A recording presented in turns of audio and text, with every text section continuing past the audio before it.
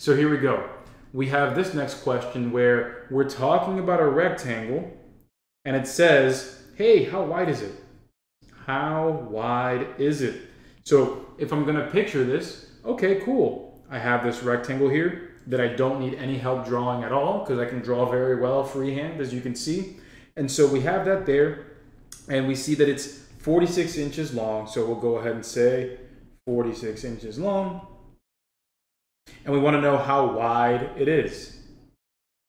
I could have written width there. We could just say wide, width, W, whatever you want to say. I don't want to be grammatically correct right now, but there we are. So we're here, and the only other piece of information that we have is where it says, hey, this rectangular desk covers this many square inches on its surface. My party people, although it doesn't say it outright, the 2070 represents what mathematical idea here? Absolutely, it represents area. It represents area because of the following key words. Covers this many square inches on its surface. Really, the only key word that you really need is square inches. Remember that regular distance units, that's distance, like inches, feet, miles, yards, kilometers, that's just distance. Square inches, square feet, square meters, square centimeters. If there is a square before the unit, you are talking area.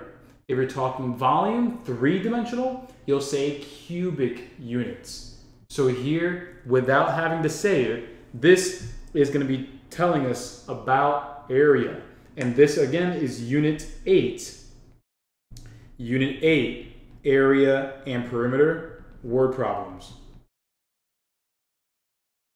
Right there. So with that said, math party people, boom. The area here equals 2070. And so what do we know about the area of a rectangle? Can everybody kindly give me the formula for the area of a rectangle? What is that formula going to be? Yeah, length times width. That will be the area. Ooh, who is that? iPhone, don't know what your name is, but congratulations on passing and getting that 49. You know what that means? I'm going to go ahead and allow you guys to unmute yourself for a moment. Go ahead and give iPhone a yurt.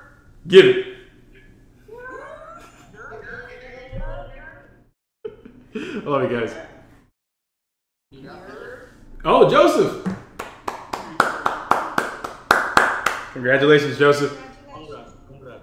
Congratulations, boss. Hey, buddy. All right, I gotta unmute you guys because I want to make sure there we go. Got to make sure that we, keep time in the class. But Joseph, if you wouldn't mind, go ahead. We typically automate everything at this point. So if you wouldn't mind, go ahead and Google my business, Duran Learning, and go ahead and share as much detail as you want about your experience and how you went from the score that you previously had, if you took it before, to how you got to where you are. Really being descriptive about the process that you went through, you have no idea how much hope that gives other people who were in your same position. So if you wouldn't mind, that's the best way that you can help other people who were in your same position, who didn't believe that they had the means to get that score. So Joseph, congratulations again, boss. That's a job well done. Congratulations. All right, let's go ahead. Let's finish this one up here. So what we need to do is we need to use that area formula and use area equals length times width. And so what we'll say is, hey, the 2070 is equal to the length times the width, but the length, we already have it as 46 right over here. So we're just plugging in what we have. And so to find the width by itself, we'll divide both sides by 46.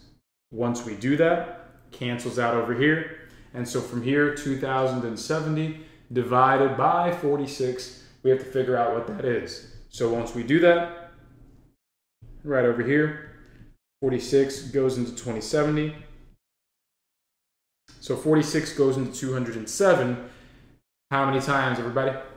How many times does 46 go into 270? Right, it's going to be 4 times. It can't be 5. 5 would end up being 230. Not going to work. So that would end up being 4. 46 times 4, well, 40 times 4 is 160. 6 times 4 is 24. So that would end up being 184. again, you have got to be comfortable doing quick math in your head. So here, 207 minus 184, what will that give us? Well, that'll give us 23. Then once we're here, we drop that 0, and what did we just say 46 times 5 was? 230. So booyah, we're good. Subtract 230, that's a perfect 230, and there it is. We have a width of 45 inches, and there we are. Boom. So what this means is, well, this should actually look like this. That's what that should actually look like, but regardless, there we have it. We have C, 45 inches by using our area formula. And as always, my math party people, you deserve to be put in the best position to succeed, and I want to thank you for always putting your best foot forward. With that said, get our free 1-week trial to our program, no credit card required, and you get everything. Classes, practice problems, practice tests, all the way until you pass. See you there. Let's ace the ASVAB.